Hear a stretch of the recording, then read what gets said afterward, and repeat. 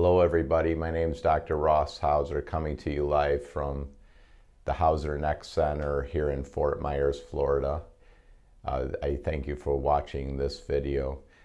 I would ask those of you get these videos to watch this video all the way through. So it's gonna be basically me unedited, and there's so many important things I have to say today. And we're not going to have a time limit. So I don't know if this video on long haul COVID is going to be a half an hour or maybe 2 hours. So I'm just going to talk a lot. There is a lot of slides, and we all know that COVID has affected everybody, basically everybody in the world. So it's very, very important for all of us to learn about COVID, and especially what can happen long term, possibly related to COVID. But I am going to start out first of just sharing some of my own heart. So prior to even making this video, I did have a time of crying. So if I end up crying on this video, we're just going to let it roll. So you might see me on the video and, oh, the doctor is so joyous and all so happy. In reality, I'm so tired. I'm so tired. My associate, Danielle, that's been my associate for 10 years, who's the other prolotherapist here at Caring Medical, she basically almost died, kind of, and she was pregnant with twins, so she's pregnant with twins. Then about 1 month ago, she was in the hospital, and basically in the hospital in the middle of the night, she basically had to catch one of her twins. She had to basically catch one of her twins. Then basically one of the placentas abrupted from the uterus, and she was bleeding, and thank God she was in the hospital. So this was like a month ago. So there was an emergency. And then baby Brooklyn, the baby that she caught, well, obviously when she catches the baby's not breathing because the baby's only there at 25 weeks. And then, so that was a whole thing to keep her alive. And then baby Austin was still in there, and he had to be born by C-section. So the Caring Medical family here in Fort Myers, Florida, for the last month has been praying diligently for Danielle, for Tom, Danielle's husband, who's a good friend of mine. So then we've been praying for baby Brooklyn and baby Austin. So I'm going to lead, because you're part of the Caring Medical family if you're getting this. So let's all unite together and pray for them. And the Caring Medical family, and me specifically, would ask that you would continue to pray for them. So dear God, we do thank you that baby Brooklyn and baby Austin are alive. Thank you that the hospital has given such good care for them, and thank you for Danielle and Tom. And you know they're just getting worn out. They're so tired, and they have 2 young children, baby Connor and baby Gabby at home, which are only 3 and 1. So there's so many people that have been helping them. Thank you for all their relatives and all the staff here and all the patients that have been praying. And we just pray that you give them strength, give them your grace, surround them by your love. We pray, Lord, that you keep the babies alive, that you would keep them growing, that you would give them enough oxygen, that the babies would know that their parents love them, that the staff loves them, and that you love them. And we just pray that you would protect them. Like the Bible says that the babies have angels in heaven, and that they have guardian angels. So we pray that the spiritual forces at work would protect them and guide the staff, and then the whole staff here, we just pray your protection on them as we're all tired, just trying to do everything we need to do to give the good patient care here while she's gone. And this important video, we just pray that the words that I say, that they would go forth and just speak truth, and it would help a lot of people. We love you. In your name I pray. Amen. So I just have this here. I have this here because my staff's so awesome. So Graceland gave me this. I mean, my staff just knows I'm working so hard because I'm now seeing her patients and my patients. So, so I just thank you, Graceland. Even just, she got these for me. So I'm going to give these back there.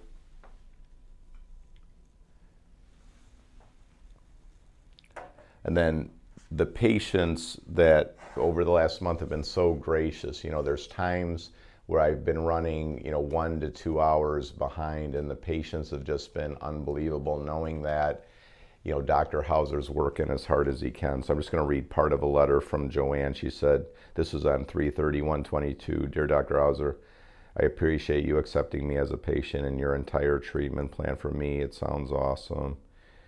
And I thank you for a generous gift that I gave her. So I gave her some, a book and different things that I think would be helpful to her. I truly believe that your services are going to really help my body to heal. God bless you throughout your life. So, all these things are really, really helpful.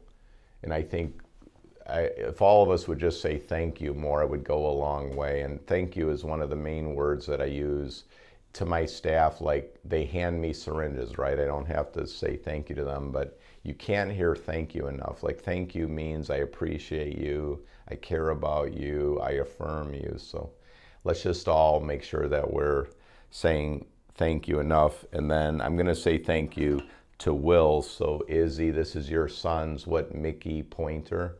So I want to thank Will, who's how old's Will? 7. He's 7, so that's Izzy's oldest. But it was Mac. Oh, it's Max? Yeah.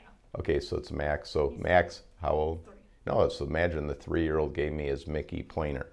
Now Izzy did this because she says I monkey up the TV here by touching. So here I'll use the Mickey pointer. I just want to explain this because this is going to be the start of the long haul COVID talk. And you see here dynamic structural medicine, the term dynamic structural medicine. And you might say, well, what does dynamic structural medicine have anything to do with long haul COVID? Well, by the end of this talk, I'm going to give you a lot of new ideas of what possibly is going on with who got sick with COVID more than somebody else, and who might be prone to getting long-haul COVID symptoms. And you'll be shocked to learn that it may have more to do with the structure of the person's neck than it actually has to do with any chemical thing. So what I want to next do is just talk about natural medicine. So throughout my whole career, I've considered myself a natural medicine doctor. And my learning and my treating patients over the course of the last 34 years, so realize I graduated medical school in 1988 from the University of Illinois. Great university, got a great education there. So basically I've been a physician for 34 years. And then anybody who knows me knows I like to work. Like when I'm in the office, I want boom, boom, boom, boom, boom, boom, boom. So for 34 years when I've been working, I've been in private practice since 1992. So basically June of this year will be my 30-year anniversary of being in true private practice, where I'm the owner of the clinic and I can see as many patients as I want and I can have the staff I want. So in a lot of ways, I'm like an old-fashioned physician, because I took over the practice of Gustav Hemwall, who was born in 1908. He was 85 when I joined him in 1993. So realize, like, he was a physician before MRIs, before sophisticated diagnostics. So I was trained in primarily relying on the history, like what somebody said, and the little clues in talking to the person, looking them in the eye, and figuring out what's wrong. So that's where my diagnostic skills are now. We live in 2022, so obviously we have MRIs, we have ultrasounds, we have all this stuff. But most of the time, I could figure out what was wrong with a person just by talking to them. So we're going to talk today, yeah, about long haul COVID, but we're mostly going to talk about how to figure out what's wrong and what to do about it, and how what you say has a role in how sick you are or how healthy you are, what you see, what you hear, what you think. And so natural medicine, by definition, is that it's kind of like there's an assumption that God made the body, you know, God made the human body, the human machine, to repair itself. It just is. Like, even if you have a bacterial infection or a viral infection, it's basically your own immune system that ultimately is going to heal you. And you only need to use medicine, or you only need to go to the doctor very, very rarely. If you nurture the human body with the things that you need. So we know the main thing that the human body needs, it isn't food, it's actually love. Like that's the number one thing we all need. It's love. Like, we need to feel loved, and then we need to give love. You take any person who feels abandoned or feels fearful or doesn't feel loved or doesn't feel safe, right? Because one of the things I prayed for baby Brooklyn and baby Austin was feel love, feel love, feel love. Well, the way the NICU is there, Tom and Danielle, because they have twins there, they're across the hall from each other. Well, they'll go in there and they'll put their finger in the incubator thing where they are, and then the baby will hold their finger. And you just know the baby knows that mom and dad are there. And they told them that early on, when they were first there in the NICU, neonatal intensive care unit, they told them basically the more you're there, the greater the survival of the infants.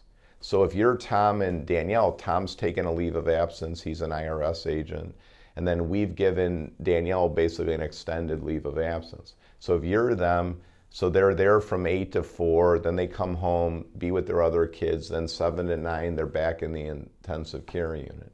And you could totally tell when they're talking to them, talking to the babies, mommy loves you, you're doing amazing. Like, you could just tell even on the monitor, like, they're getting it. Like, they know that their mom and dad loves them. So all of us need to make sure that we're doing our part to feel love, experience love, and to give love. And if you said, and I've told this to many patients, what do I consider a successful year?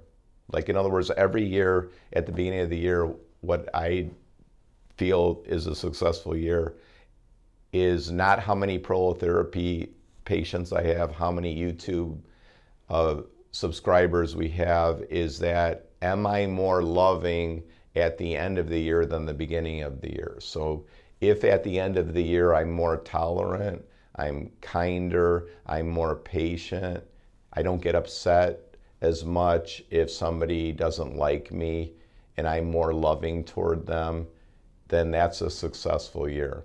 And the reason why Jesus said that you should pray for your enemies, that you should do good to those who prosecute you or are mean to you, is because anybody who prays for people that somebody would consider their enemy or that are mean to them, the reason why you pray for them is what happens when you start praying for somebody, you start loving them. It's literally impossible to pray for somebody. So let's just say that somebody doesn't like Dr. Hauser. So I'll just call the person's name Joe. No, I'll tell you an example. So an example would be that Marianne shared something with my parents because they're staying with us over the winter, then that somebody was upset with us, okay? So my dad's initial reaction is vengeance is mine, like, you know, just do something mean to them. And I said, no, that isn't the Christian way. The Christian way is to pray for them. So right then and there I said, dear God, I pray for Joe that you would surround him with love, that he would experience love, that he would get financial blessing, and that he would know that you love them, and that your blessing would be upon him. And my dad looks at me and says, man, you are a better man than me. You know, my own father, like, you're a better man than me. But you see, there's only one of two ways that all of us can go. We either go the way of love or we go the way of hate. That's it. And I'm just telling you that the way of love is way, way better. So as much as possible, I try to grow in love every year. And you might say, well, Doc, how do you do that? Well, one of the ways is that I don't hold on to if somebody's upset with me. You know, I don't let that steal my joy or steal my love. So it means that if somebody's upset with me, obviously if I've done something, I try to apologize right away. And if that's not possible, I just keep praying for them and praying for them and praying for them. And then you'll see that what happens to me is going to happen to you, is that it just stops. You know, the bitterness just stops.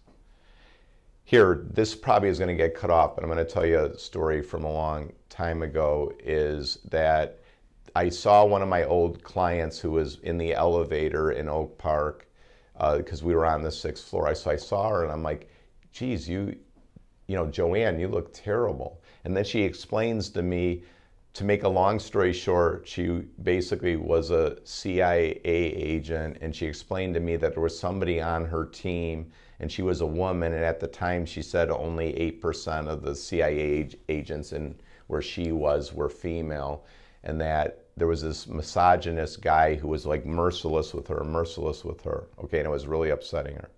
So when I got her back in the room, I just said, hey, you know, have you ever like taken the person out to lunch? And she said, you know, why would I do that? That guy, blah, blah, blah. I said, here's what we're gonna do. Here's what I want you to do is you take him out to lunch. All you do is talk to him, and then you hear him. And then if you find out he likes apple pie, then I want you to bake an apple pie. And if it's still misery after that, I totally am gonna pay for it. You know, I'll pay for the lunch, I'll pay for the apple pie, I'll pay for that. And then I treated her one time, and the follow-up was they're best buds, right? Because, you know, she found out the rest of the story. Of course, the rest of the story is he came from like an abusive family, blah, blah, blah. And he just needed somebody to go alongside of him that would love on him and care for him and listen to him. And that's mostly what most of us want. We just want somebody to listen to us and care for us.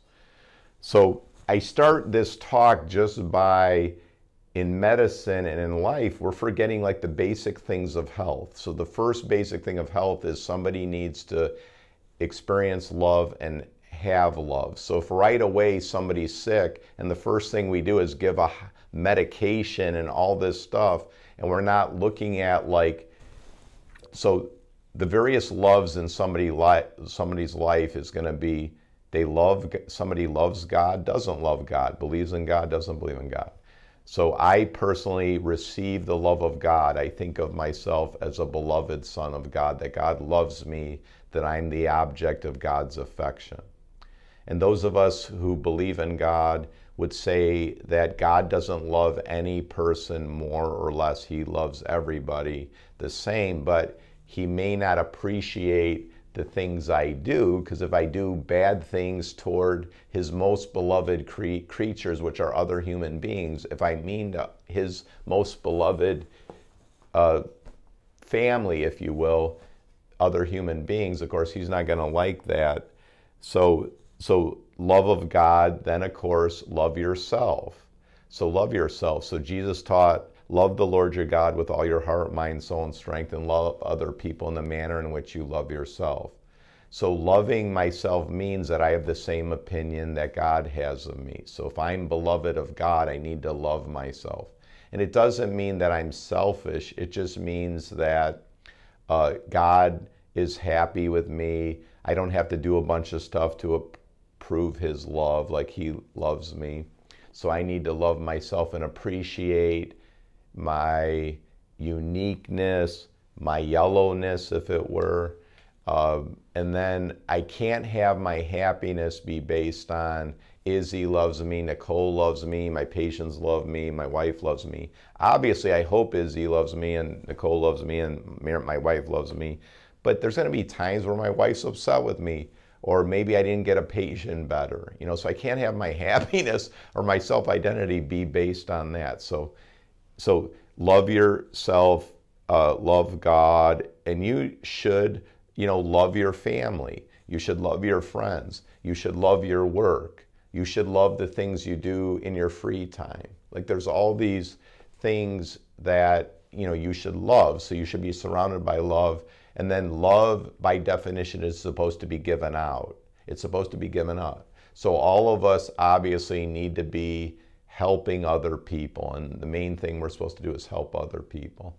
Whether it's in medicine, whether it's calling an old friend, whether it's trying to use your gifts and talents that you individually have to teach the youngsters, right? The older people are supposed to teach the youngsters. So health starts with that. And then I'm going to get into more and more about what's involved with health. But I just wanted to say that it definitely starts out with love. So natural medicine basically starts with the premise that the body has tremendous regenerative capacity. So we just got to get the body to have the maximum regenerative capacity, which may mean that there's lifestyle things that have to do. And dynamic structural medicine just means that God made the human body with a certain structure in mind that's ideal, which means in the neck that you have a lordotic curve and that the vertebrae are in alignment and the ligaments and muscles are strong to stabilize it. And once the neck becomes destabilized and the curve changes, then that's going to change the fluid flow into and out of the brain, and it's going to change the nerve impulse transmission to the brain and away from the brain. And you know, if you've seen other videos of mine, that's going to affect the brain pressure, so the brain pressure goes up.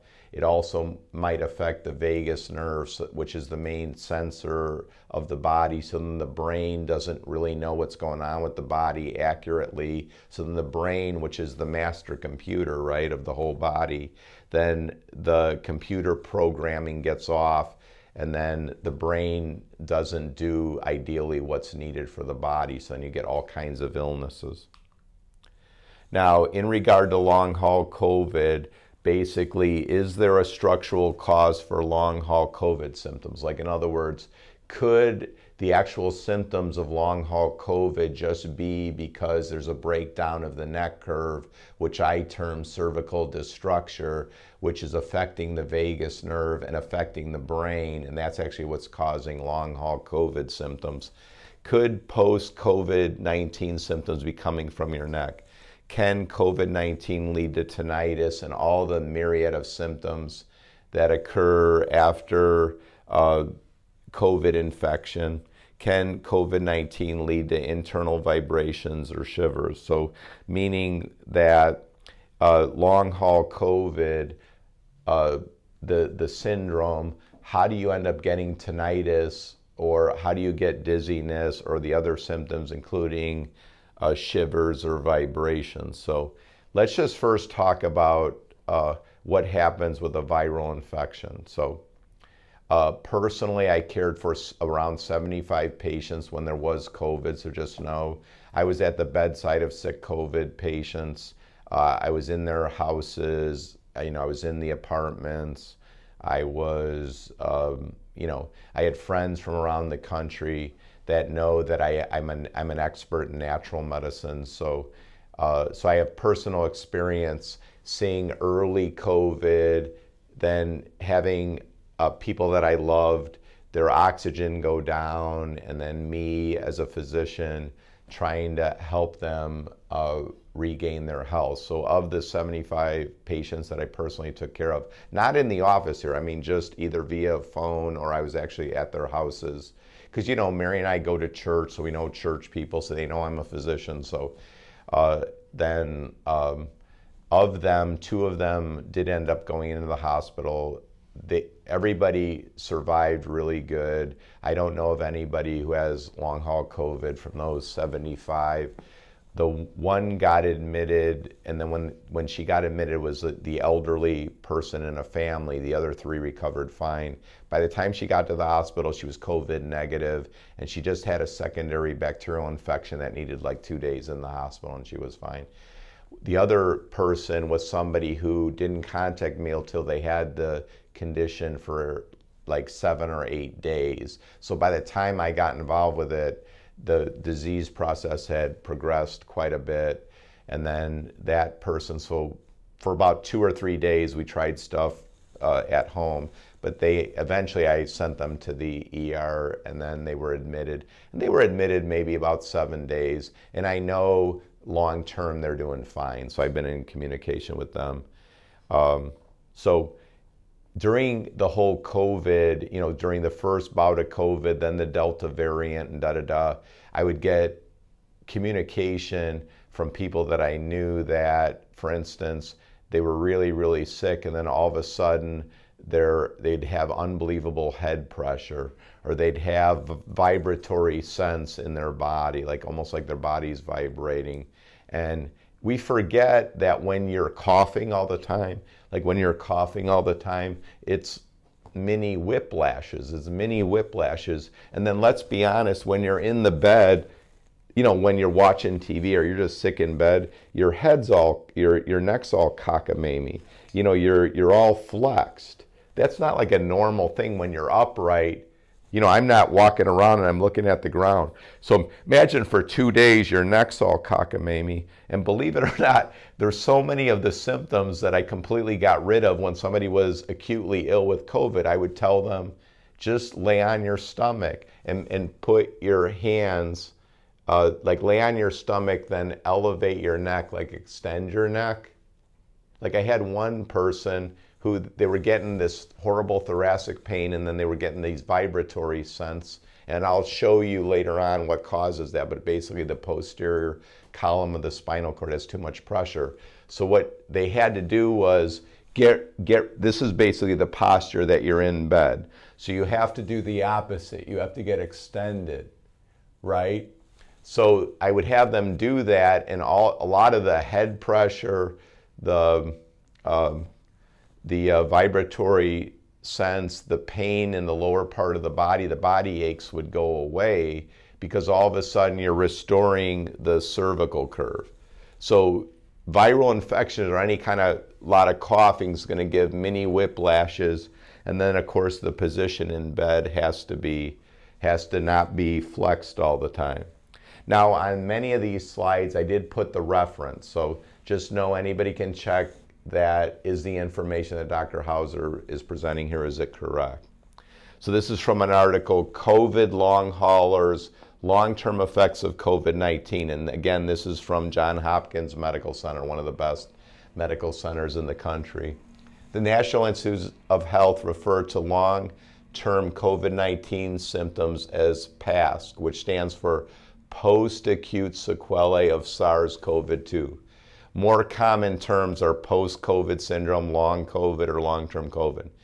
People living with post-COVID syndrome are sometimes known as long haulers. So this whole video is about how to resolve this and to give you guys some other things to think about, that it may be structural, or it may just be you got to get back to the basics of health. And I gave you one tidbit is, do you every day, every moment of every day have kindness, caring, security, love in your heart? Like, is that the modus operandum, that if I had a thought meter in your head and I got a readout, would the readout be peacefulness, calmness, joy, positivity? Or would the readout be is, you know, life's not fair to me, anger, bitterness, unforgiveness, just madness, you know, just mad, angry, right? There is no longer live coronavirus running amok in the body. If tested, the person would test negative for the coronavirus, but they might be severely debilitated nonetheless. So again, this is Johns Hopkins just saying that, you know, there's something else beside just the COVID-19 virus living in the person. So these are the common symptoms, and we'll have other slides that say this, but so somebody at some point developed all these things, and normally it occurs after they had active COVID. So, but you know as well as I do, if anybody sees any of my videos and we talk about upper cervical instability, we talk about cervical destructure, you will know that this list is on there. This list, this exact list. So look at my videos on brain toilet obstruction, like when the internal jugular veins get obstructed here and your brain pressure goes up. Guess what the symptoms are? Cognitive decline, brain fog, headache, brain pressure.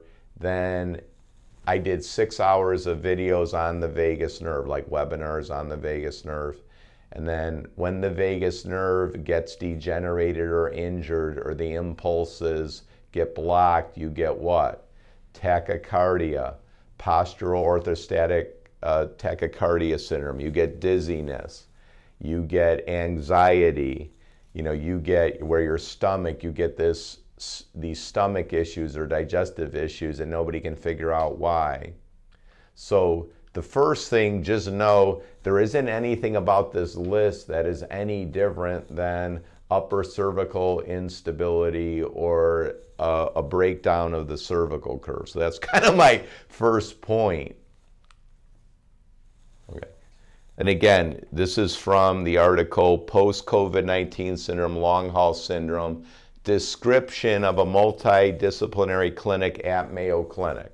So I'm starting this out by something from Johns Hopkins and something from the Mayo Clinic, right? Two of the stellar, you know, medical centers in the United States.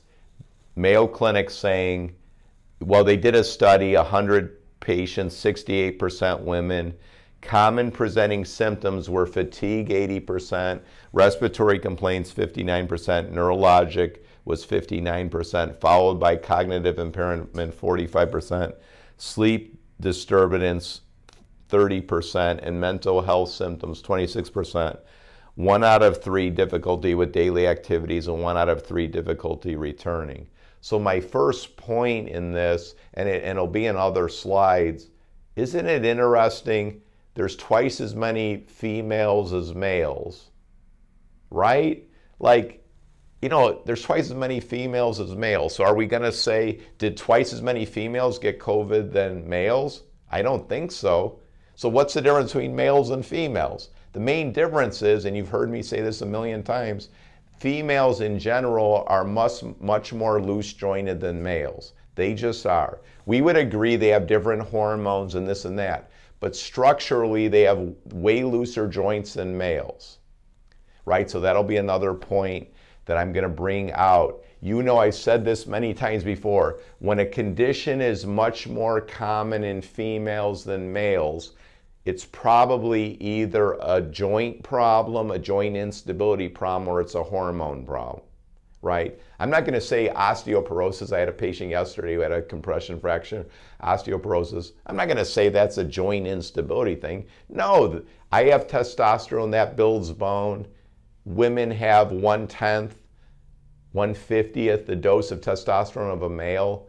Then their bones are going to be weaker. They don't have the bone building hormone testosterone, so they're going to be more prone to osteoporosis. Okay. Post-COVID-19 syndrome is a multi-system disorder, and you know, oh, I touched it. Oh, I'm so sorry, I touched it. Now there's things here, I'm sorry, I already touched it. Oh, I'm so sorry, Mac, I should have used Mickey's finger. So I'm sorry about that. No, some of the studies show over 200 symptoms. So in other words, Mayo Clinic saying the hypothesis of what causes it includes low-level persistent virus, though Johns Hopkins said, nope, there's no virus, dysregulated immune system, rogue antibodies, chronic inflammation, vagus nerve dysfunction, right? It's not just Dr. Hauser saying vagus nerve dysfunction. This is Mayo Clinic and others. Okay, so that's kind of a key point. So you'll see other articles. Maybe it's the vagus nerve, maybe it's the vagus nerve. Okay, so, and again, these are all different articles. This is from Temple University. This is from the journal Neuroscience. This is from, another journal. Yeah, so these are the references. So and then this is a COVID-19 with the spike protein. So I wanted you guys to see that spike protein. So the spike protein, I kind of think of it like a drill. It helps the COVID-19 get into the cell, and basically it unlocks the cell, and then COVID-19 got into the cell. And then I want to bring up, and this is why this video might take so long, because I have to talk about how I was taught infection in medical school.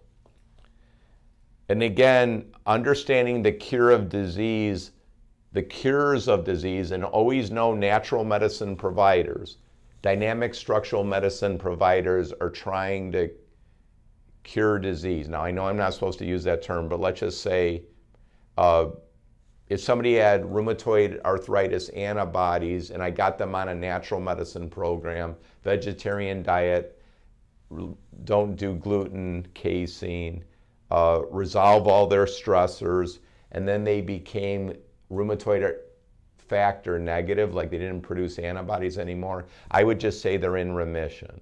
So let's just agree, the goal is to get these symptoms in remission, and hopefully then if somebody maintains their structural integrity of their neck, and then they have a lifestyle that is just pro-health, there's a good chance that once their symptoms are resolved, they'll stay resolved, right?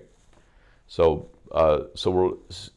we're talking about resolution. So, why antibiotics work so well, but antiviral medications don't work so well, is in general, the bacteria are outside the cell. The bacteria are outside the cell, so they're in the plasma. So when you take an antibiotic, it permeates the plasma and it kills the bacterial infection. And let's agree, modern medicine with antibiotics with bacterial infection has been Herculean, right? So I don't have a problem if I got a sore throat and it's all red back there and there's pus. I don't have a problem with me taking an antibiotic. I just don't. So it's not like I don't ever use medicines. Viral infections go inside the cell. So we do not still have good medications or diagnostics that can tell what's going on inside the cell. This is a major, major point of this video. So in other words, when you take an antiviral or you take herbal things to kill viruses, you just got to realize for the most part it stays outside the cell. Because to get inside the cell, you got to have something that's going to get it inside the cell. Now, there's things like exosomes and different things, even some of the vaccines, they encapsulate them in different things because it's very difficult to get stuff inside the cell. And always know when you get lab tests, this is really interesting what I'm going to say because most people don't know this, is when you take a thyroid test, they're not testing the thyroid that's actually inside the cell. They're just testing the thyroid amount outside the cell. But the only thing the primary thing that matters is how much thyroid gets inside the cell and speeds up your metabolism. So there's doctors who do natural medicine, and I did this for many years. Now you guys know I emphasize the structure versus the chemicals or the hormones, even though I still prescribe hormones for some of my patients. But imagine somebody who their thyroid tests are within the normal range, okay? But they have all the symptoms of hypothyroid. They're overweight. They can't lose weight. They're cold all the time. Their hair might be falling out. Their reflexes are slow. Like they have all the symptoms of thyroid, but they go to the endocrinologist and it's all fine. So a natural medicine doctor might say, well, you have subclinical hypothyroid. meaning you don't have enough thyroid to get inside the cell, or there's some reason the thyroid's not getting inside the cell. So then doctors like myself might try some low-dose thyroid because maybe they just have to have an increased dose in the plasma to get inside the cell. And it's unbelievable. Sometimes you just give a little bit of thyroid and the person's like, oh my gosh, my body temperature is going up, my hair stops falling out, I'm not constipated anymore. So that's like sometimes the traditional doctor is doing what they've been taught, and I'm just saying that it may be it's correct. Your lab tests show that in the plasma is the normal dose, but it might be the problem is it's not getting inside the cell, and we don't have a test to say what's going inside the cell.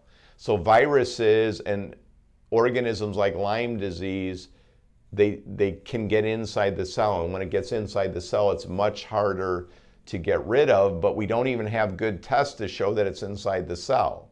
So that's where, you know, so somebody might be, let's just say for Lyme's disease, they have all that myriad of symptoms that long haul COVID has, right? Because if you looked at chronic Lyme, it's the same myriad of symptoms. Cognitive decline, joint aching, memory issues, neck pain, dizziness is the same thing. So then they do tests that are what? It's in the plasma. They're doing like plasma tests, you know, so then people might get on long-term antibiotics and long-term this and long-term that, but there's no definitive way to say that it's inside the cell, so you're surmising it is, where I would say a much easier approach is maybe there's a structural cause of the person's symptoms. And I've said this in other videos that even Lyme's disease, right? I was one of the doctors that treated long-term Lyme's disease with all kinds of things, high-dose vitamin C, antibiotics, all kinds of things. And I just don't do it anymore because we correct the neck structure and the symptoms go away. So I can't say this person had long-term Lyme and we just got their vagus nerve functioning good and their immune system good, and then they got rid of it, or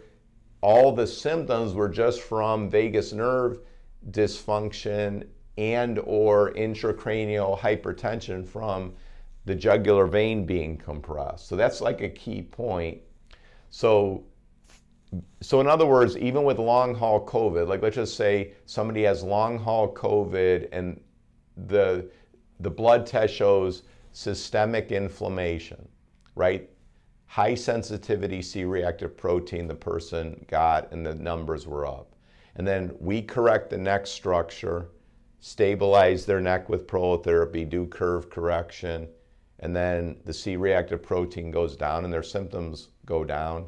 I don't know the exact mechanism exactly why all their symptoms go down. It could be that they had systemic inflammation, that's why they were all achy all over. It could be that they had microclots, because we'll talk about that, in their capillaries, and that resolved. All I know is when we get their structure good, because we're trying to get the body the way God had originally made it, stable, good neck structure, receiving love, giving love, eating healthy, taking good vitamins, and then health restored. Okay, so the COVID research, this is just some basic things. SARS-CoV-2 spike proteins disrupt the blood-brain barrier. So in other words, you know, there's data that when you have COVID infection that it disrupts the blood-brain barrier, and the spike proteins disrupt the blood-brain barrier. So am I saying that's what's causing it? I'm just saying that they found this. So apparently, and again, I'm not an expert on the COVID vaccine, so I'm not going to comment too much on it, just that the COVID vaccines in part work by making spike proteins. So we just know that the spike proteins can disrupt the blood-brain barrier. The S1 protein of SARS-CoV-2 crosses the blood-brain barrier in mice. So the point is, does that happen in humans? Probably, but so in other words, like when people die of COVID, there has been researchers that then examine the brains of the people that died, right? So that's kind of important. Does that correlate then with long haul COVID? I don't know. All we know is that when they do autopsies on people that have died from COVID, these are some things they find. Like, in other words, they'll find that when they test the tissue, that the spike protein can disrupt the blood-brain barrier. And then you'll see other things. It says SARS-CoV-2 may infect both peripheral cells capable of crossing the blood-brain barrier and brain endothelial cells to traverse the blood-brain barrier and spread into the brain. So the point is, there's lots of different ways that that COVID can get into the brain. It can infect the cell goes into the brain, then, or the spike protein, say from the vaccine, then can get into the brain. Research strongly suggests COVID-19 virus enters the brain. I mean, that's the whole point. So does that then long-term cause problems with brain function? That's still to be determined, but these are just facts that we know, that that the COVID can enter the brain. So this just kind of shows that there's a blood-brain barrier. See, there's a blood-brain barrier. So in other words, you eat a salami sandwich that has a preservative in it, right? So it may be that your blood-brain barrier is going to protect the brain from that preservative, like if the preservative was dangerous for the brain. However, if something disrupts the blood-brain barrier, that's not good, because then it means that the very barrier that God made to protect the brain isn't there anymore. I just want to explain how the brain pressure goes up, and because of high brain pressure, it breaks down the blood-brain barrier. So if you go on Google and you just typed in idiopathic, meaning we don't know the cause, intracranial hypertension, and blood-brain barrier, you'll see that high brain pressure can absolutely disrupt the blood-brain barrier. And the BBB, that's what keeps bad things out of the brain. It can keep organisms out of the brain. It can keep substances out of the brain. But the most common cause that I think of something that disrupts the blood-brain barrier is increased brain pressure from obstruction of the jugular vein. So if we just say this is the jugular veins, right, and then if the atlas, which is C1, you could see that as the atlas goes forward, there's tension on the jugular vein here. And the jugular vein, it goes into the hole called the jugular foramen. So the jugular foramen is the hole that the vagus nerve and the jugular vein goes into to enter the brain. So the jugular vein and the vagus nerve, they run right together. So whatever is going on in the jugular vein is going to go on in the vagus nerve. So if the jugular vein's getting compressed, then likely the vagus nerve is getting stretch and compression also. So while the brain pressure is going up with jugular vein compression, because the cervical curve is screwed up and there's tension on the jugular vein. And you might say, well, how's the cervical curve getting screwed up? The normal cervical curve is lordosis. So in other words, it's like this. But you and I, let's be honest, we're addicted to our cell phones, so we're like this all day. So because we're like this all day, the curve can go like this to like that. And you could be walking around right now and your curve's like this. So in other words, the atlas, which is the first cervical vertebrae, instead of being here in 3D space, it's 1.5 inches too far forward. So the 1.5 inches too far forward does what? It's going to compress the jugular vein. And some people have an elongated styloid. So it's a bone that can elongate because of we're in this position and the styloid connects the stylomandibular ligament and the stylohyoid ligament. So when you go like this, that ligament those ligaments pull on this bone, and over time the ligament can get calcified, which we call an elongated styloid. So in other words, the jugular vein can also be compressed in the front by an elongated styloid, and in the back from the atlas. So the combination of it does what? Injures the vagus nerve, injures the brain by increasing the brain pressure, because the main conduit of fluid out of the brain is the jugular vein, especially when you're laying down. 70% of the fluid in the brain is in the venous system. So imagine if you're laying down at night and instead of the brain getting restored, being able to remove toxins that are in it, including spike protein or COVID, and it can't. All that can accumulate is more toxicity, more things that are damaging to the brain. So then the brain is getting assaulted because of high brain pressure that's not getting resolved because the person doesn't know they have a structural neck problem. And then chemically, by neuroinflammation or some other mechanisms inside the brain, that substances that damage normal nerve cells are then accumulating. You could see where the brain cells can start dying. So we call, when brain cells start dying, we call that neurodegeneration. And when enough neurodegeneration occurs, you get what? Dementia, right? You get Alzheimer's, you get, you know, the thing that we all fret might happen to us. So here I'm going to give these back, and we're going to try to do the rest of this where, you know, there's not, we just let the thing of, we don't stop the taping. So the blood-brain barrier, that basically is the, oh, I touched the thing again. Geez, I screwed up again. Okay, so the blood-brain barrier, that basically is the tight junctions that keep stuff from the blood. So blood enters the brain by the carotid artery and the vertebral arteries. Then the blood gets filtered, if you will, from the blood-brain barrier, so the fluid inside the brain is typically clear. You know, and then we call that cerebral spinal fluid, and that's what nourishes the brain.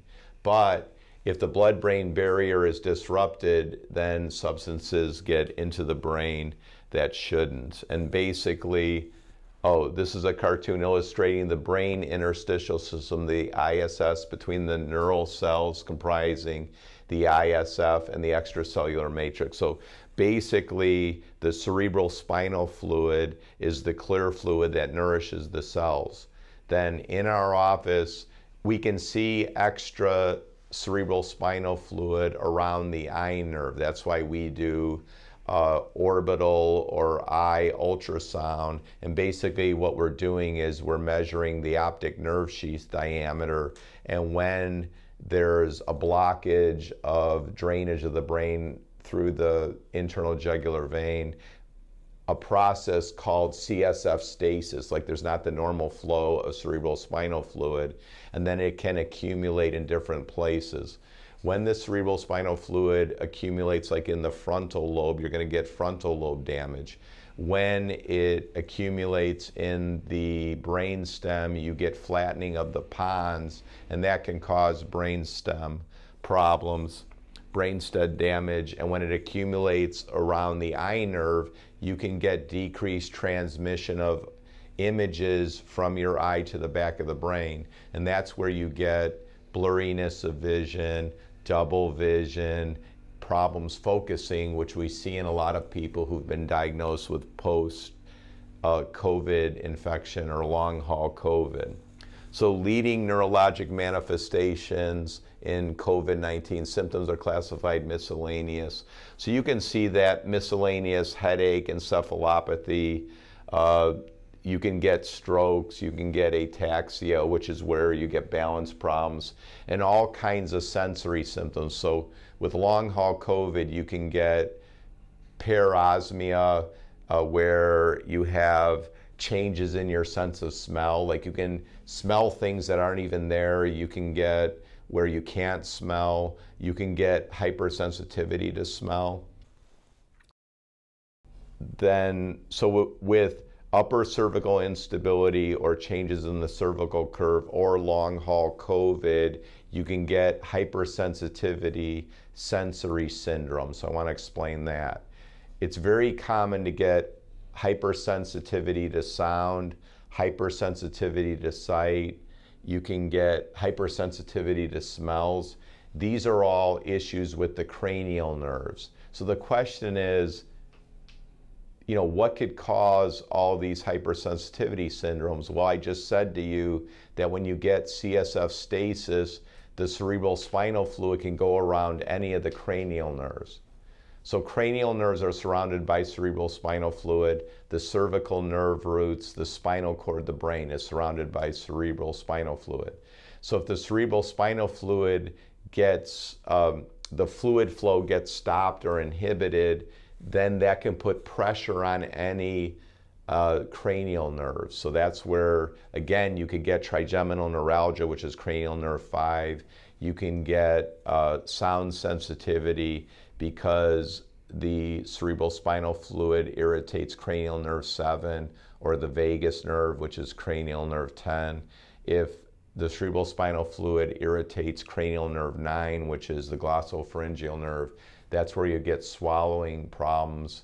And the glossopharyngeal nerve is the main sensor for blood pressure.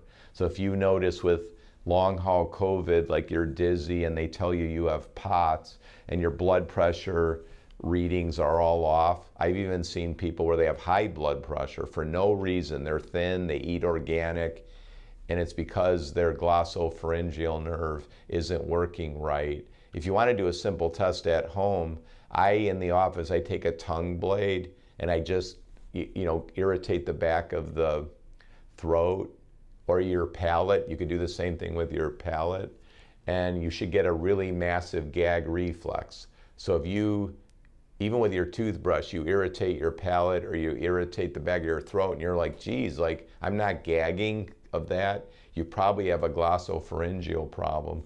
And again, you might say, well, how does that occur with what you're saying, doctor, that my neck curve's all cockamamie? And I think that's an English word, cockamamie, just a great word.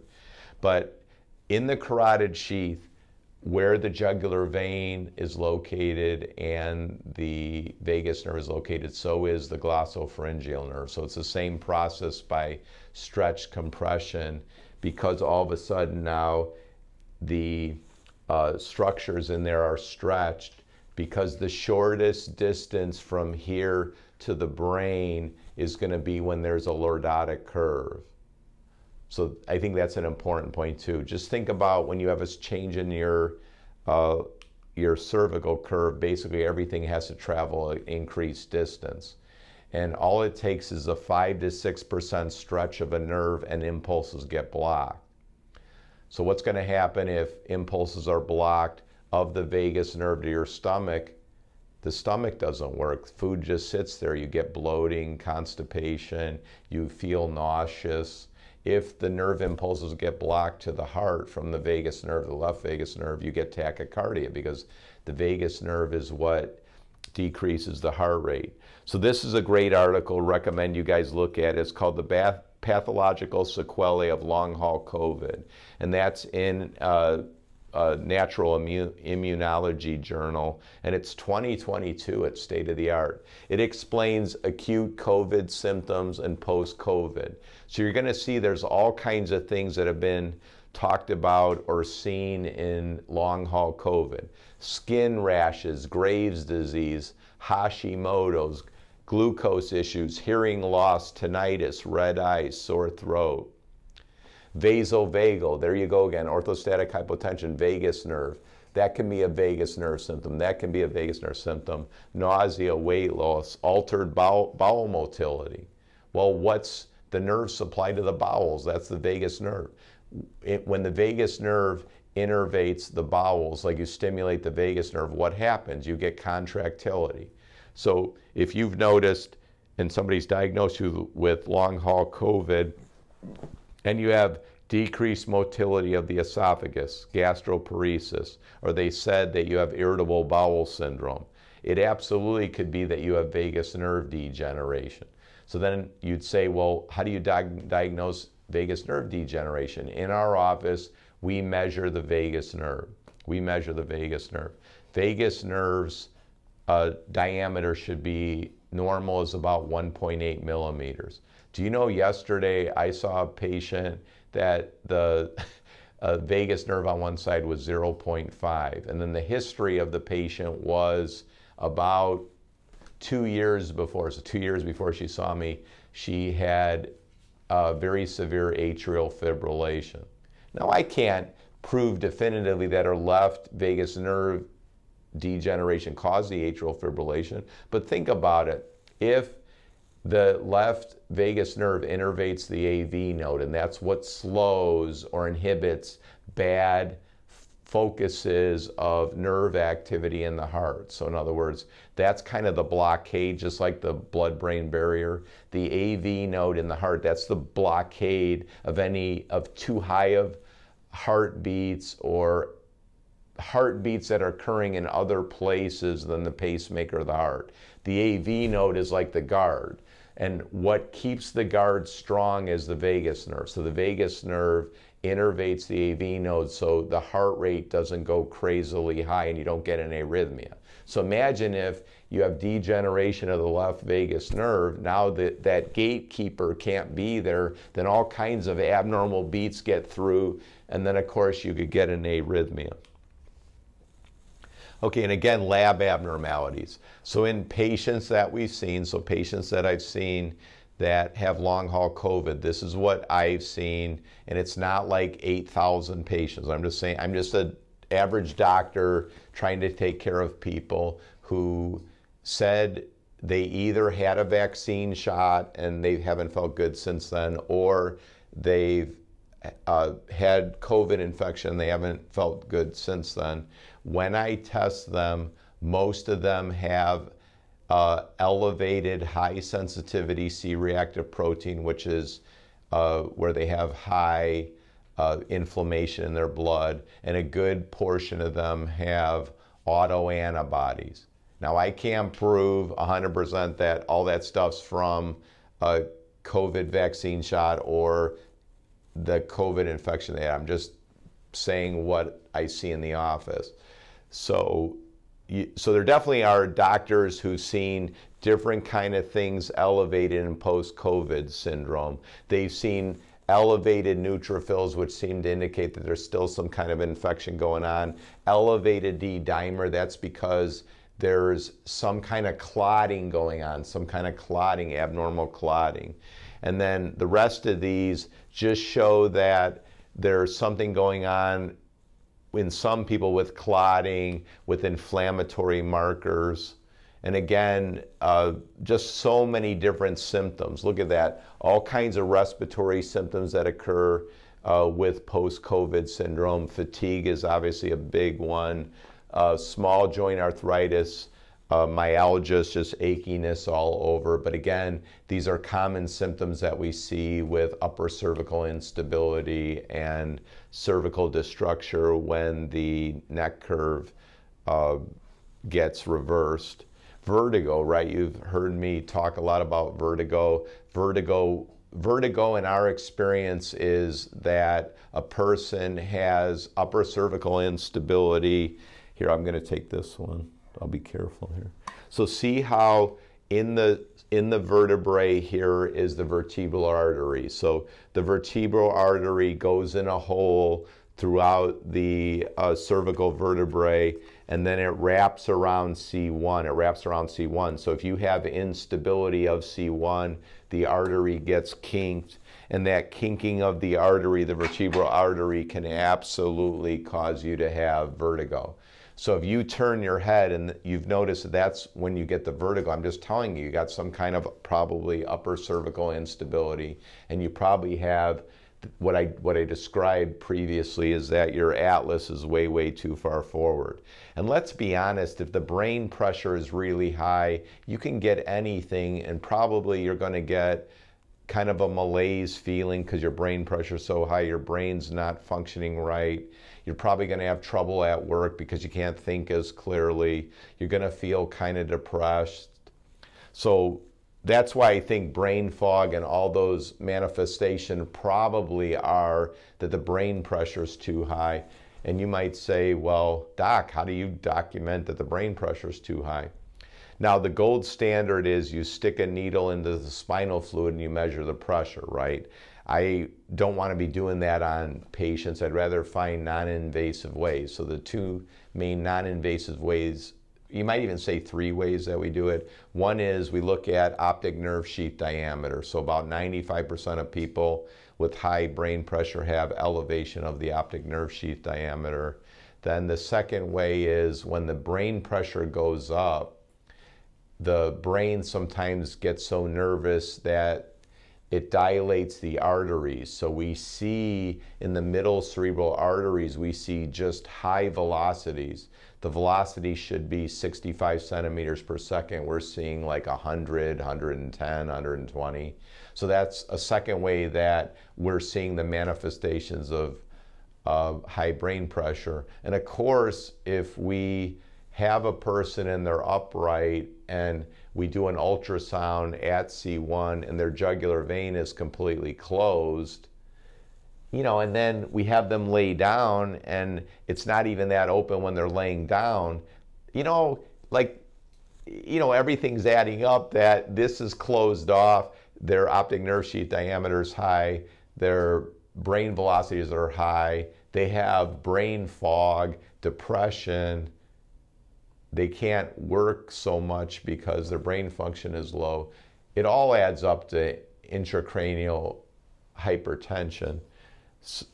I made this one, you know, with my media team. I researched all these articles, so you'll see it's very, very well referenced. So the scientific explanation or theories on the cause of long haul symptoms. So this is an important slide. You'll see that I put on it, why are females 2 times more likely to suffer from long haul COVID-19 syndrome? So you'll see that there's several good with a lot of patients. Why is it 2 times more likely in females? So you heard me say, I'm just telling you, females are more loosey-goosey in their joints than males. We all know it. They have much more flexibility. The hormone estrogen, that inhibits fibroblastic proliferation where testosterone stimulates it.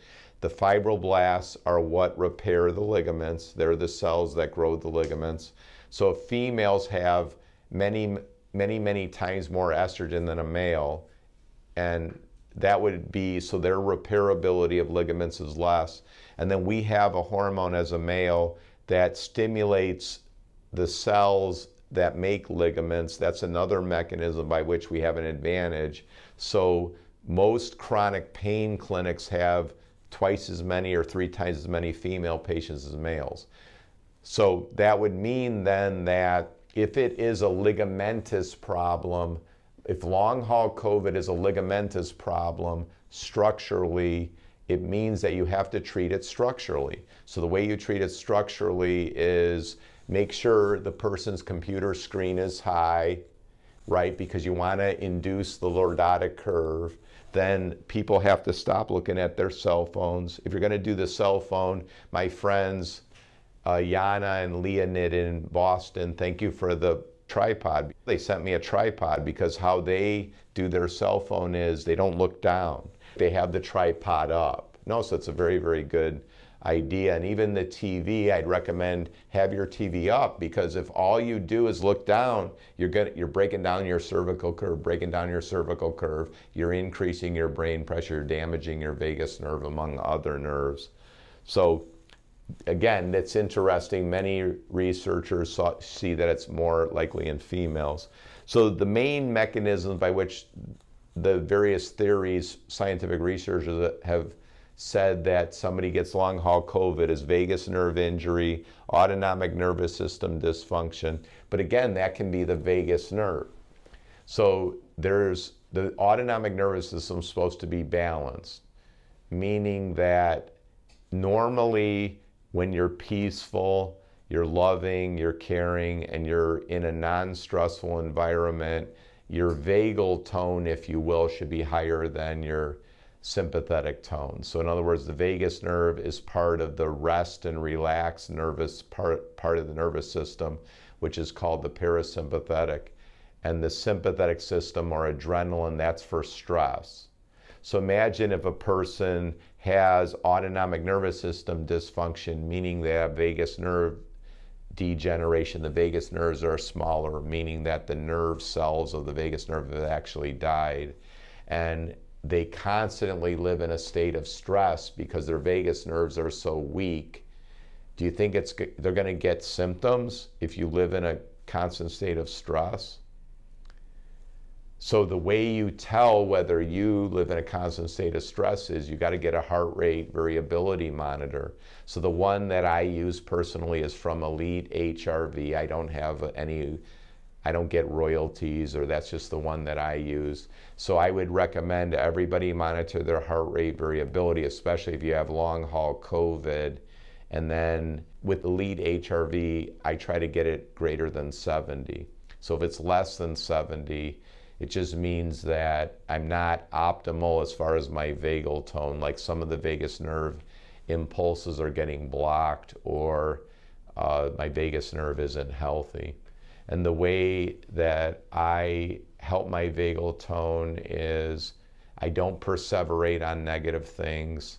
I like a lot of alone time, so I have a lot of alone time. I listen to music that raises my HRV. So for me, it's like Pachelbel, it's Andrea Bocelli. Believe it or not, it's not the music that I normally would listen to, which is like Motown and Journey and the kind of the music I grew up with. I'm not saying I never listen to that music, but that music lowers my HRV. And you're going to see that any jazzy rock and roll music, it lowers your HRV because it actually induces the adrenaline system, which gives you an immediate high, but that's not good if you have long haul COVID. Like people with long haul COVID might say, I'm just telling you, if I take amphetamines or I drink a lot of coffee, I feel better. Yeah, it's just like listening to rock and roll. Yeah, you immediately feel better, but long term it's not good because you're better off moment to moment, day by day, feeling relaxation and calmness and rest. And then you shouldn't have 800 million thoughts going through your mind. So if you're somebody who you can't turn your mind off, you've got to work on it. So I'm going to tell you how I did it, because I'm an artist and I have to come up with all these slides. So trust me, I have a lot of things I got to do. So I got to have a lot of things to be worried about. So many years ago, I came across the research of Dr. Jacobson, who wrote the book, You Must Relax, and he was the grandfather of biofeedback. So two of his discoveries were that a person fell asleep the moment their muscles of their face relaxed, and the second discovery was every time you have a thought, you contract the muscles of your face. And I was having a lot of insomnia at the time, and I just was having racing thoughts and ADD and all this stuff. And I noticed, like, I'll just tell you what happened last night. So go in the bed. I hadn't seen Marion all day. Hold her hand, talking to her. Then in the middle of her actually talking, she falls asleep. Now, couldn't it be because my conversation is so boring, because you guys know, you listen to me, like, man, that guy's interesting.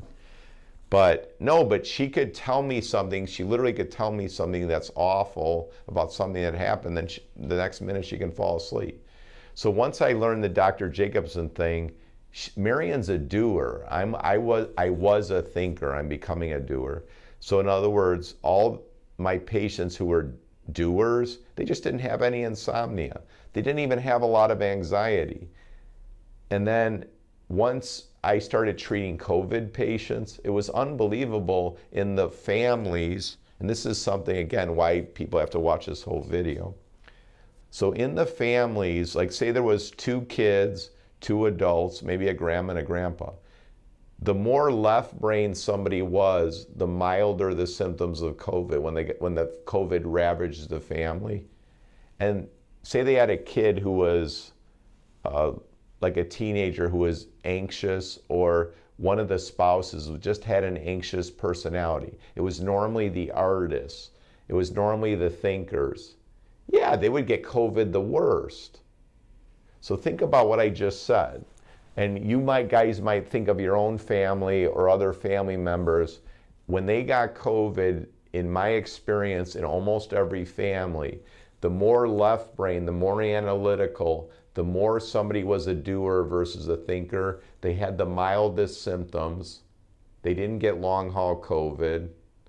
Then the people who were the artists, the Ross Hausers, the thinkers, the worriers, if you will, they had the worst COVID, and then those were the people that ended up getting long haul COVID.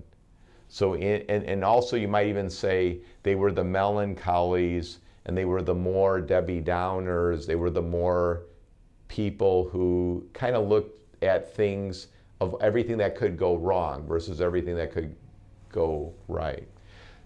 So that would mean to me as a doctor that the real issue relates to the thinking, the worrying, and if there is a structural component to it, that's the real issue, not the circumstances, right? Not the circumstances. We're looking at the circumstances like somebody got COVID, then it's the circumstance that's causing all the problems. No, the circumstance was just the straw that broke the camel's back. So that's kind of another interesting point. So, because I'll give you an example. Somebody will say to me, well, I got mold toxicity. Like, that's what I got, mold toxicity. Then I'm like, how many members are in your family? So say there's 3 kids, a father and a mother, right? And then they're saying, I'm under this whole complicated thing for mold toxicity, da-da-da. And I'm like, how many people were living in that house? They'd say 5.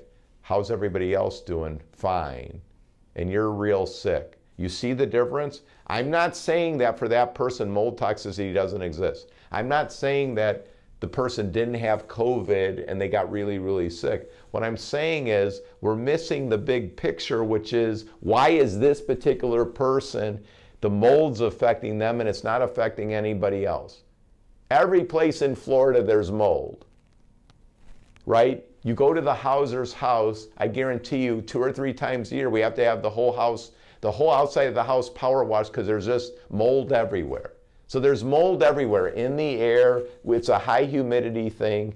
So why is it that this particular person is so sick and we're addressing primarily the mold, right? You got to get rid of all your, you got to get rid of all your furniture. You got to get rid of all your clothes. You got to move into a new house. You have to be on this complicated mold thing. And I'm not saying that mold toxicity doesn't exist, nor am I saying that a person shouldn't see a mold doctor, but I'm just saying that you should first look at why it's affecting you versus somebody else.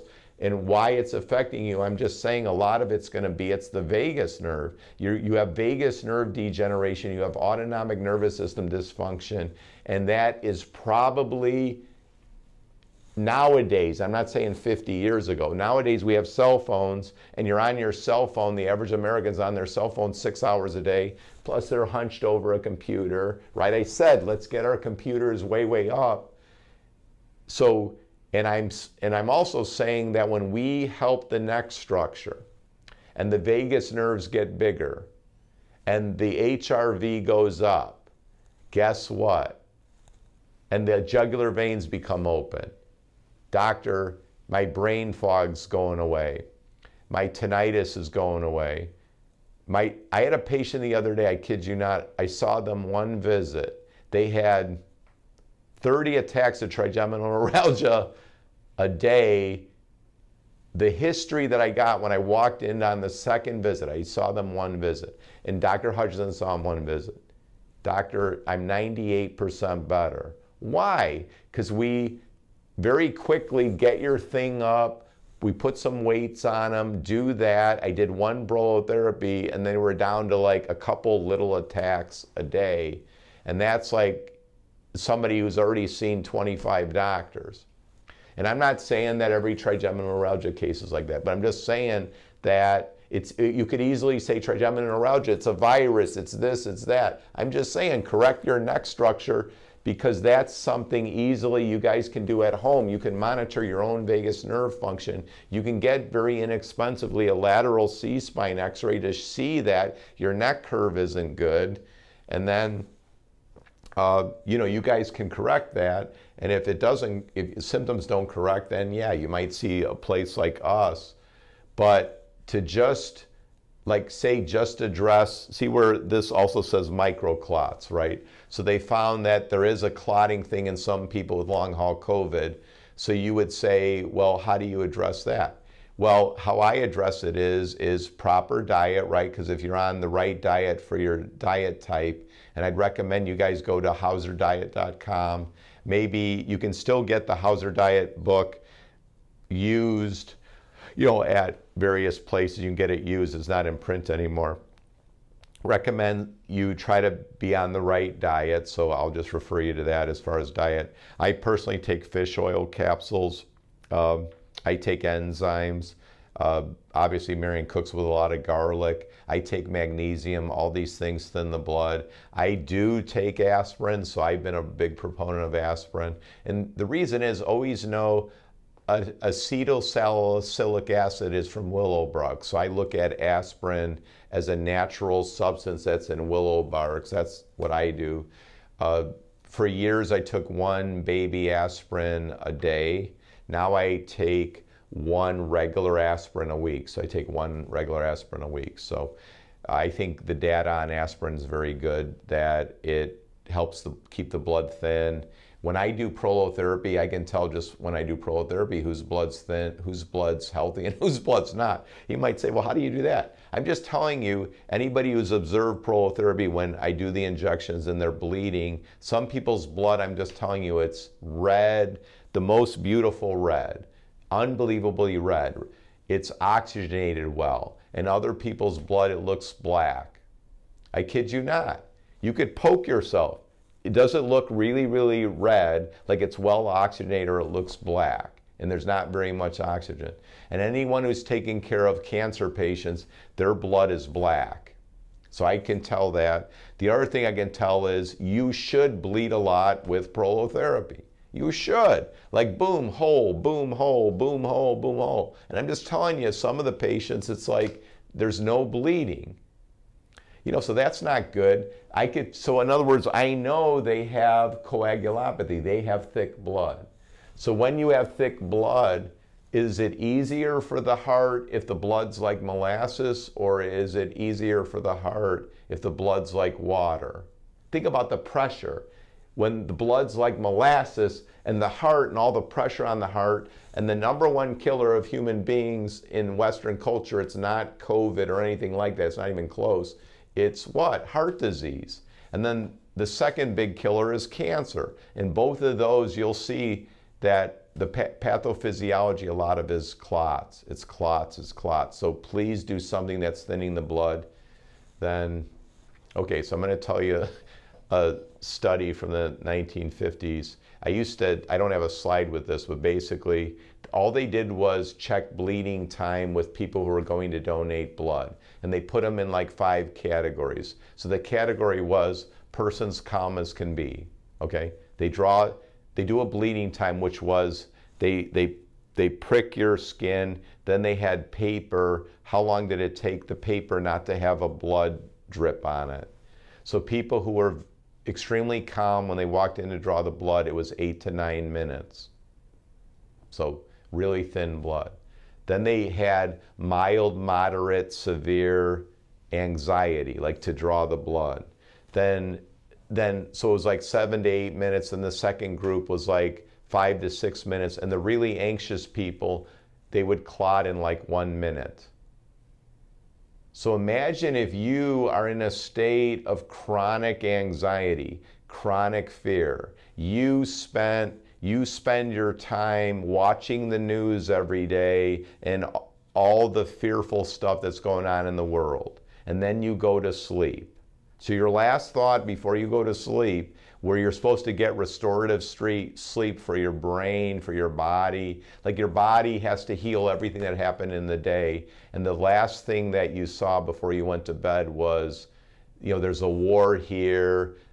the politician did this, somebody's murdered. Like, is that really something that's going to help you in your health, like that you should be doing? So those of us who are in natural health believe like an hour before bed or a half an hour before bed, you got to get into that really peaceful, joyful, calm state.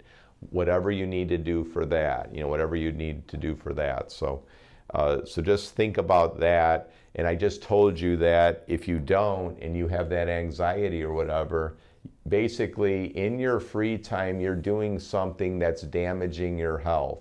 Is that really what all of us should be doing, is doing stuff in our free time to damage your health? I don't think it's a good idea.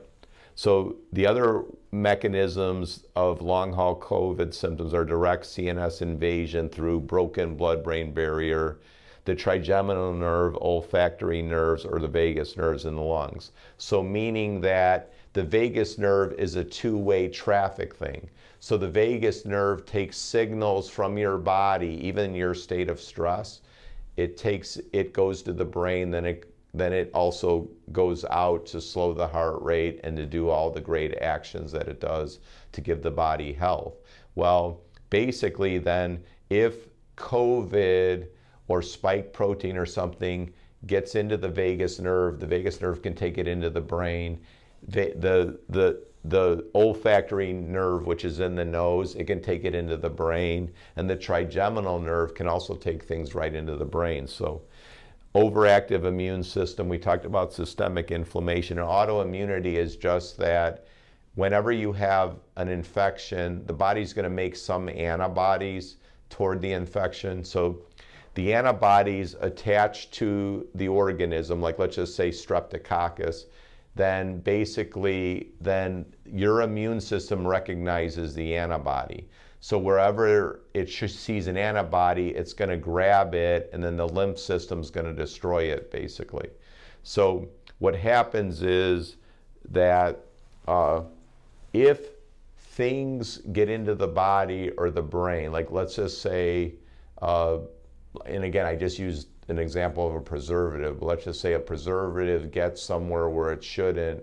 The body technically can make antibodies against the preservative because the preservative is not supposed to be there. So the immune system recognizes, no, when something's new to the body, like coronavirus that it's never seen before, the body's assuming that it's bad for the body. So then the body's likely going to make antibodies against it. So that's another reason why it's so dangerous to have a breakdown in the blood-brain barrier or to have a breakdown in the gut barrier.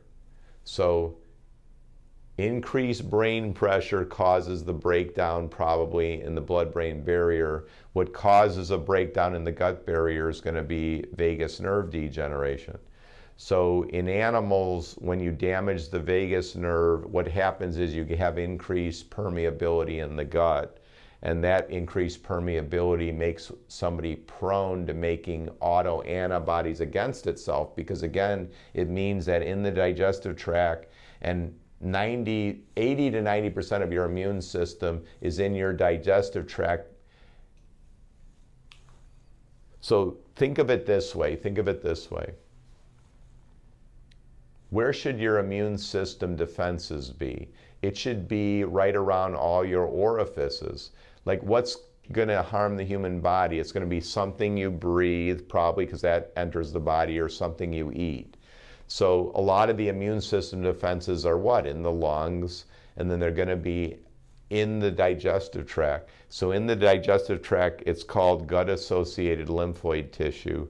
And then, so if the intestinal barrier gets broken because of vagus nerve degeneration, substances get exposed to the gut-associated lymphoid tissue that it shouldn't, so then it starts shooting antibodies, and sometimes it makes antibodies that go against your own cells. So that would be like rheumatoid factor, it would be like smooth muscle antibody, or anti-nuclear antibody, ANA, which we see in diseases like lupus.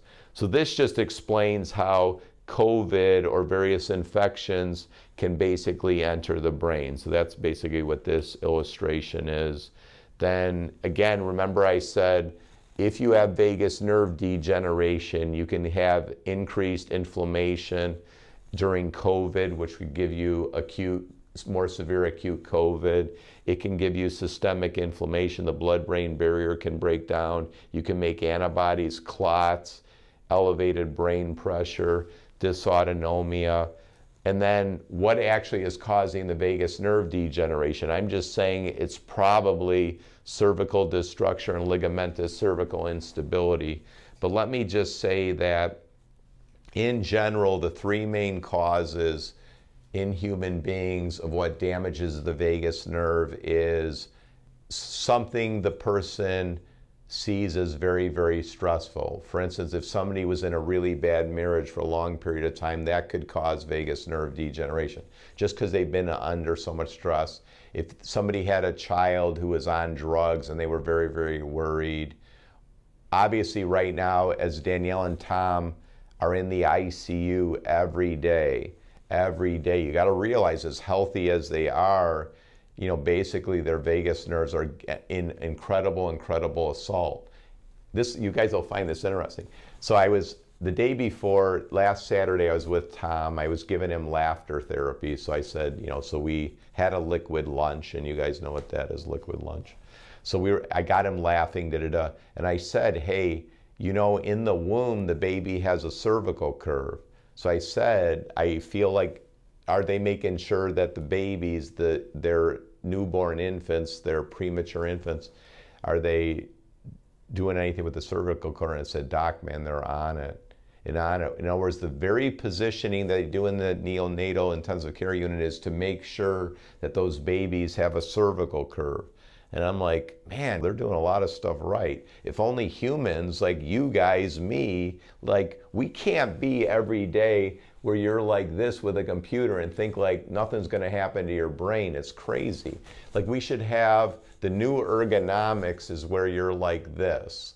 Like, you're like this. So in the office, when somebody comes in and we've done a digital motion x-ray to see what happens to their cervical curve when they look up, I'll just say, hey, Margaret, you know, look up where the top of the cabinet is, and I'll have them hold it for like a minute. And I'm like, you know, you good? And they're like, Doc, it feels fine. And I've even had people say, oh my gosh, I actually feel better. Like, in other words, they can almost feel like their brain's draining. I'm like, do that as much as you can. You know, do it as much as you can.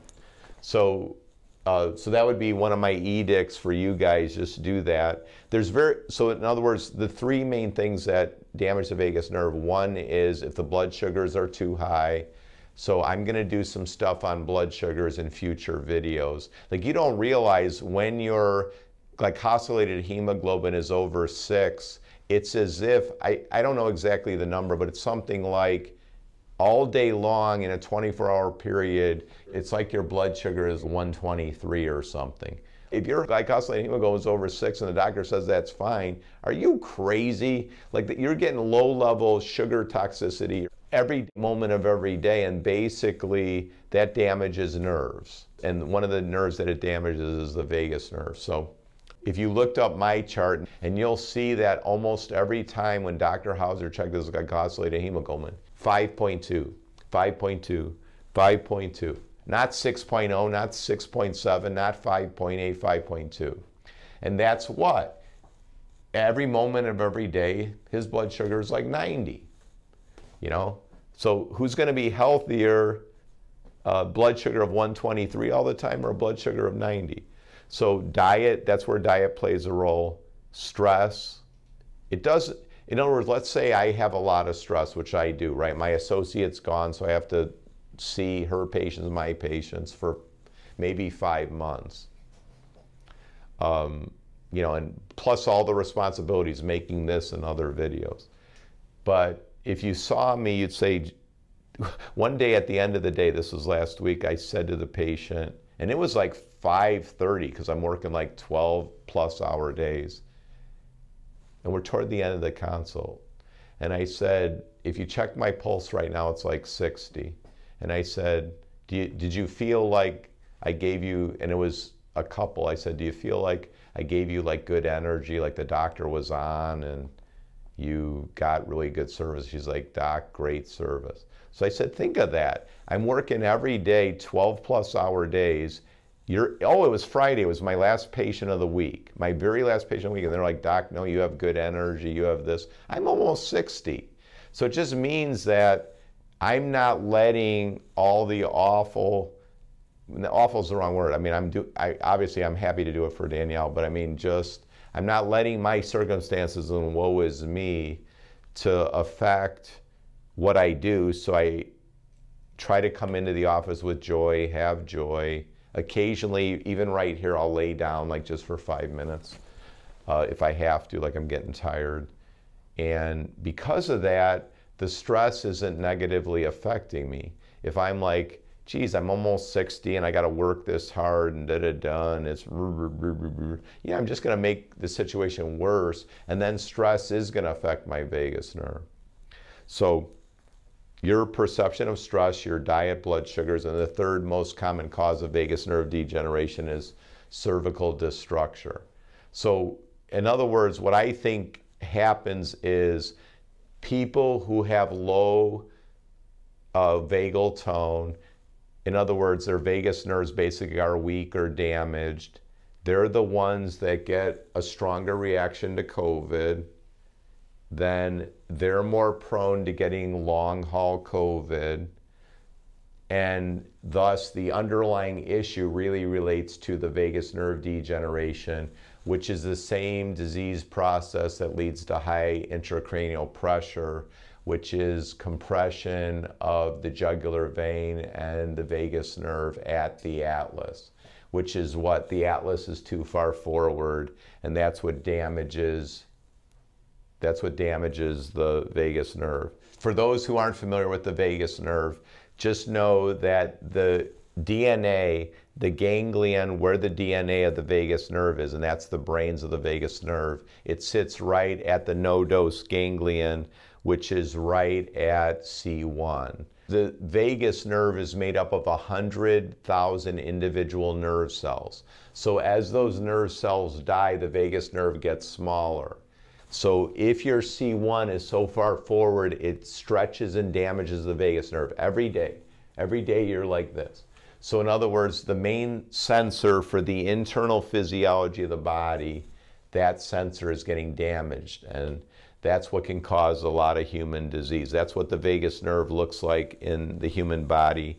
And these are all the things that the vagus nerve senses and tells your brain what's going on with your organ function, what's going on with nerve regeneration, what's going on with immune surveillance, that's all the vagus nerve, what's going on with digestion, right? And the vagus nerve sits right in front of the vertebrae here, and basically the ganglion of the vagus nerve sits right at C1, and that's the jugular foramen that I showed you earlier, that the jugular vein goes in.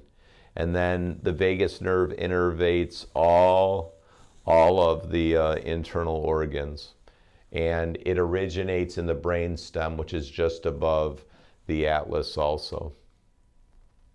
And this is basically what happens. So the vagus nerve is also called the superhighway or the motor cross of the nervous system. It's the most important nerves in the body, right vagus nerve, left vagus nerve.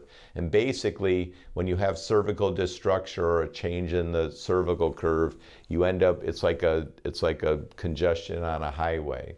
And then if the nerve impulses don't go through, then the brain doesn't get the information it needs, and then the brain doesn't know what to do. And then you get digestive problems, autoimmune diseases, lots of anxiety. And this just shows it from the lungs, that the vagus nerve is both the sensor for the lungs, and it also is basically, if you have COVID, it's basically the vagus nerves that are saying, expel the virus, expel the virus, expel the virus. Okay, and this just again shows that the vagus nerve is in basically the endothelium. In other words, it's the protector of the barrier. It's the nerve impulse to the barrier of the lungs, barrier of the digestive tract. So if the vagus nerve gets degenerated, the barrier is broken. And of course, if the barrier in the brain's broken, and it's not going to be good. If the barrier is broken in the lungs going to what? Hyperreact, right? That's what we had with COVID. Your lungs hyperreacted, and those were the people that did bad with, they had a lot of bad symptoms with COVID. And then if the barrier, the intestinal permeability barrier gets broken in the digestive tract, you get inflammatory bowel disease, you get inflammation in the digestive tract, you get autoimmune disease. And this again just kind of shows what happens on a microscopic level, that when the vagus nerve isn't working right or degenerated, you get all these interleukins, and you get, cytokine storm, or you get systemic inflammation all over the body.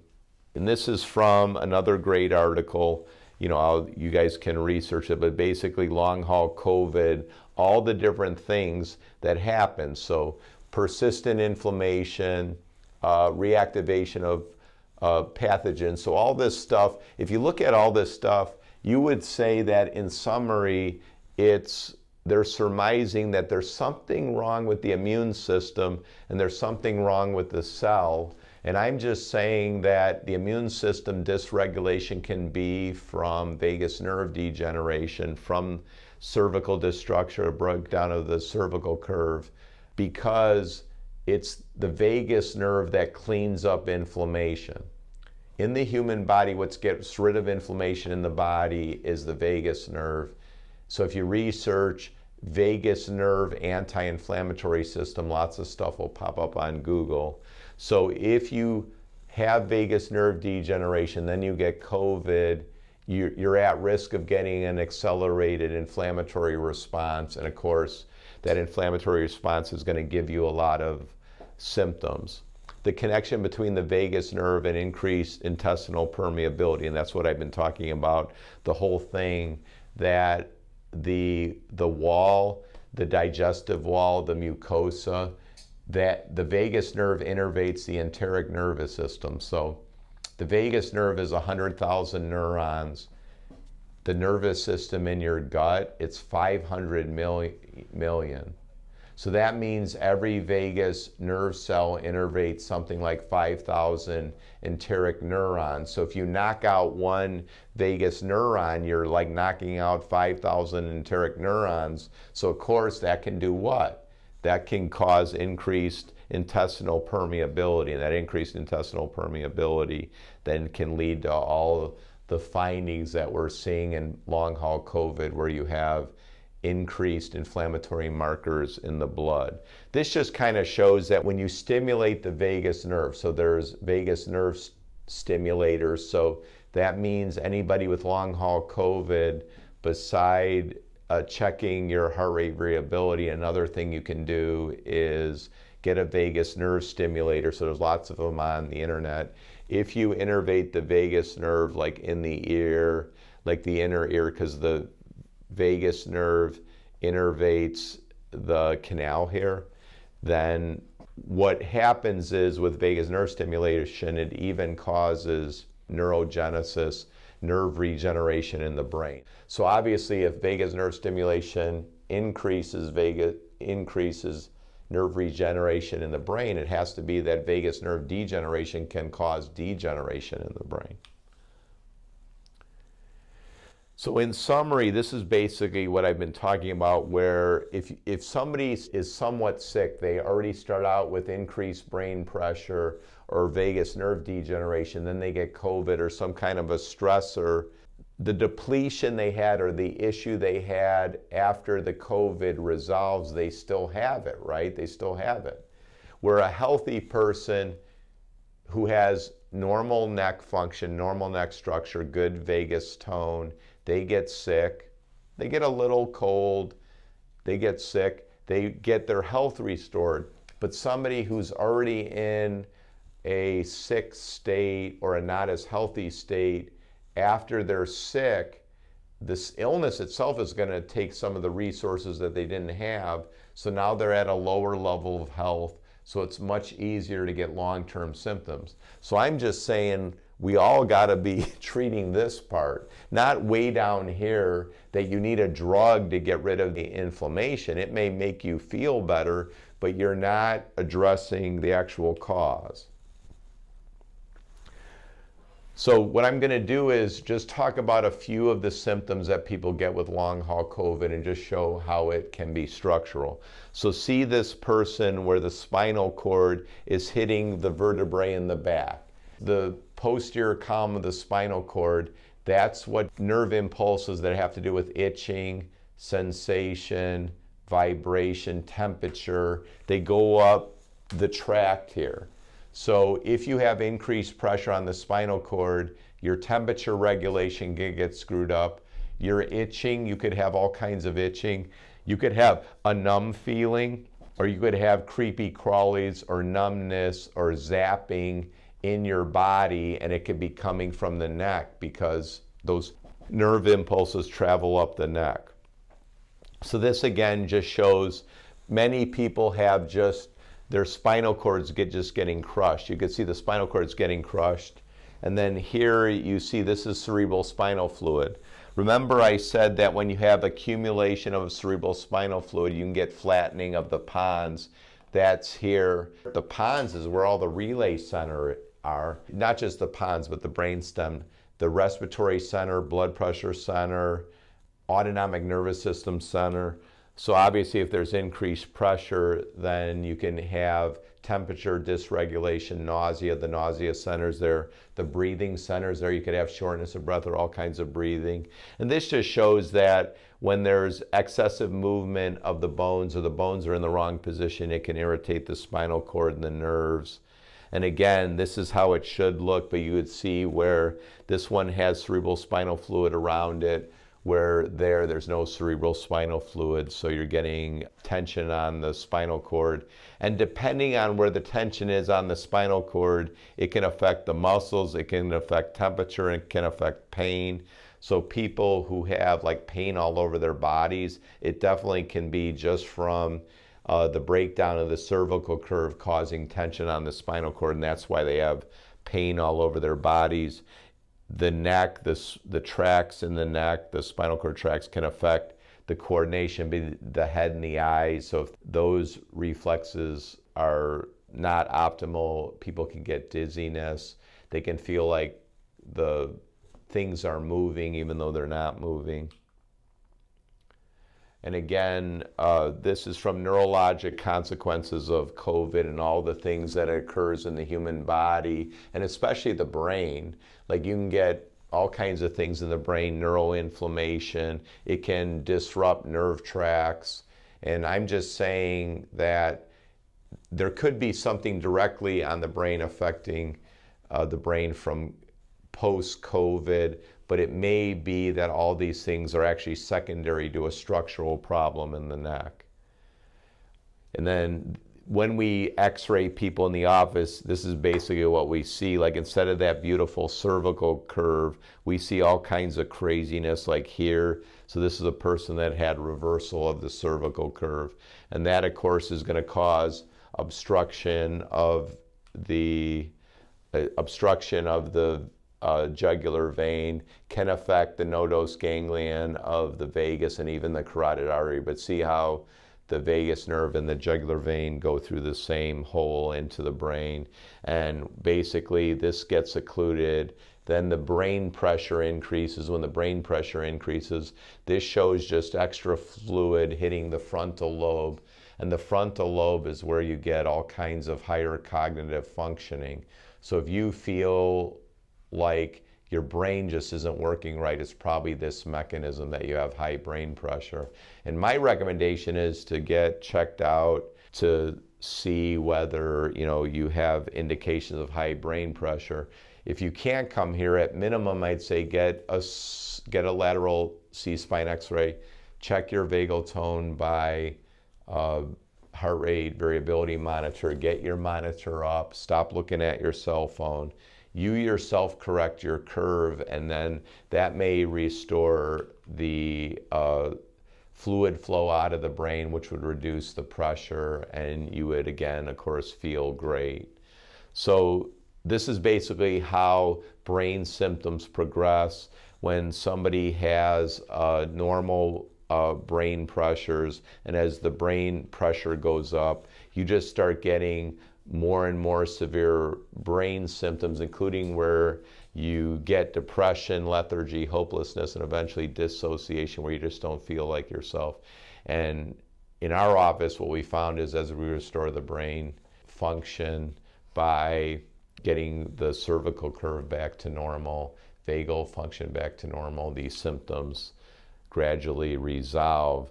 And if you don't do something and the brain pressure keeps increasing, eventually, and brain toxicity keeps increasing, eventually you're going to get a brain cell death. And if enough cells die, we call that cortex atrophy or brain atrophy. And it's amazing now, because people often see me after they've seen a lot of doctors. So I started my medical training in the VA, and I'm just telling you, in the VA at Hines VA, and I got great education from '88 to '92, so I took care of veterans for 4 years. And almost all their brain MRIs showed, it showed white matter lesions, which the radiologists would say, so in their cortex of their brain, the cortex of the brain, though, not the inside of the brain, the outside of the brain, the cortex, the MRI would show that there was lesions, these white matter lesions, that meant that they had small vessel disease. Like, in other words, they had a little bit of coagulopathy, and then didn't cause a lot of things, but it did show that there is some brain damage occurring a little bit. Do you know, in my office now, that I'm seeing people in their 30s with those same things that the veterans who were under so much stress from the war and all kinds of things that would get in their 70s, I'm seeing it in the 30s. So this stuff is real, this stuff is serious. My advice is, don't just take for granted that you got some organism disease and then you got to be on medications for years. My advice is, if you have a structural issue, just treat the structural issue, because once the structural issue is resolved, whatever symptoms are from that are going to go away. And what if all your symptoms are from a structural issue? Or you need the structural issue resolved to strengthen your immune system so you can get resolution of the infection issue. So this just shows how breakdown of the cervical curve can lead to a breakdown of the blood-brain barrier, leads to inflammatory substances getting into the brain, which causes the neuroinflammation. So the scientists who show that there's neuroinflammation, I'm just saying it could be that it's this process that leads to that, not necessarily that it was from COVID itself. So cervical curve correction and prolotherapy, it basically reestablishes the normal biomechanics like lordosis. Prolotherapy is a regenerative injection treatment that causes the thickening, tightening of ligaments to resolve joint instability. So the way we document the joint instability is by motion X-ray, called digital motion X-ray. And then after a few visits, we recheck the person to see that it resolves. So we have objective evidence that it resolves. And the combination of it normally helps the person's physiology get back to normal. So you might say, well, how do you check that? Well, I told you on the initial visit, we'll do things such as optic nerve sheath diameter. We'll check the vagus nerve diameter, the blood flow into and out of the brain. We'll check the jugular vein dimensions. So sometime in the course of treatment, after a few visits, we'll recheck that to make sure their jugular veins are opening, the vagus nerves are getting bigger. And then once that happens, then their symptoms start to remit. So appreciate you guys. I know it's a long video, but I hope it's been helpful. And most of all, I just want to wish you the best of health.